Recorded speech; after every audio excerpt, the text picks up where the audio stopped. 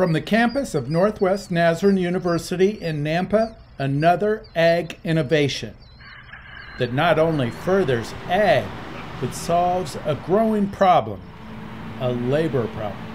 Earlier this year, NNU got a $132,000 specialty crop grant from the State Department of Agriculture to develop an apple-picking robot. Engineering student Marina DeVleig.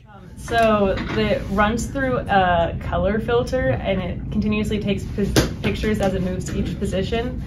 And when it runs through the color filter, it does it based off of an RGB threshold and then like object size and shape and things like that in order to detect an apple, and then filters out by area the biggest apple, and then from that it finds the centroid of it, and then that's what it uses a PID controller to then control the robot movement.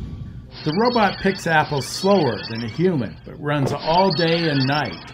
And the robot helps make up labor shortages because it doesn't need breaks, days off, or paid benefits. Professor Duke Blannon. Yeah, this is really huge because as I have talked with those farmers, one of their problem is labor, and they are using the temporary visa, and that is very expensive for them. And so this could really help if we could develop this one. It really will not replace humans. My hope is it will work with humans. Engineering student Colton Burr says that they're perfecting the delivery system. A depth sensor that we use to calculate the depth that it needs to travel, and then pick the apple, and then it does that, and then we have it preset to drop apples always right here in a box. Okay. And then it'll come back to its home position and run it.